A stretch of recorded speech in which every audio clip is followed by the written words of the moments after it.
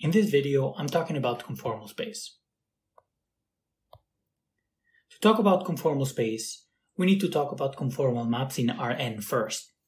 Conformal maps are transformations that preserve angles. We know that there are essentially four types of conformal maps: translations, dilations, rotations, and inversions. A key fact is that conformal maps always send hyperspheres/hyperplanes to themselves. In fact, it's stronger than that. Conformal maps can be characterized by this property. There's just a tiny problem with inversions, and it's the fact that they're not well-defined maps of Rn. We're going to introduce conformal space to fix this. The idea is that we're going to add some extra points to Rn with the hope that conformal maps will become bijections of this extended space. The way to do this is not simple, as you can see. In particular, it requires the addition of two extra dimensions, x0 and xn+1. I'm going to try to clarify these extra dimensions. Why do we need them?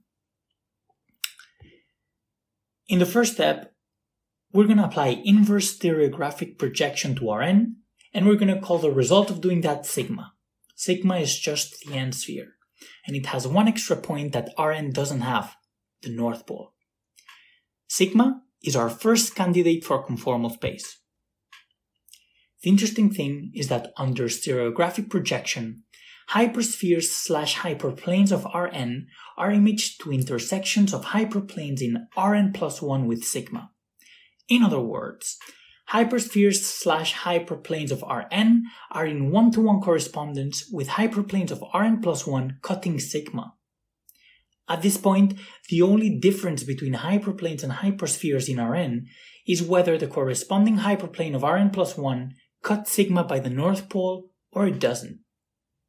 Check this.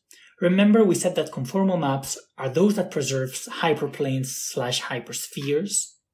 This means that conformal maps of Rn are going to come from maps of Rn+1 that preserves hyperplanes cutting sigma.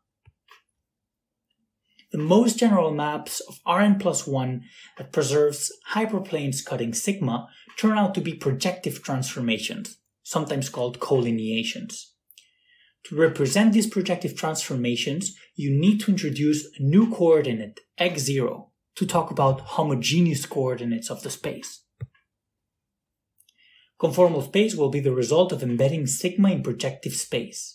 When you homogenize the equation for sigma, you get the description of Cn that you were looking for. This definition of conformal space has been here for a while. It's well established. Even though there's some confusion around the pseudo-Euclidean case. Let's look at this in more detail. Consider R11. By this, I just mean R2 endowed with the quadratic form x1 squared minus x2 squared. In the book by Akivis-Goldberg, Conformal Differential Geometry and its Applications, they mention that conformal space C11 is obtained by supplementing R11 with the cone ad infinity. But here's the thing. This is only step 1, inverse stereographic projection. If anything, you should say that sigma is R11 plus the cone ad infinity. My point is that in order to talk about conformal space, you need to embed sigma in projective space. When you do that, you will see that an S1 worth of points appear as the intersection of sigma with the ideal hyperplane.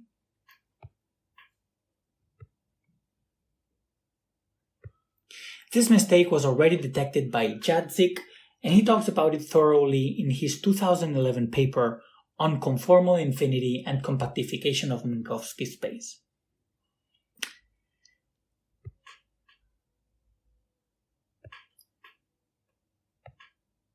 So that's all for today. I hope you found it interesting and enjoyed it as much as I did.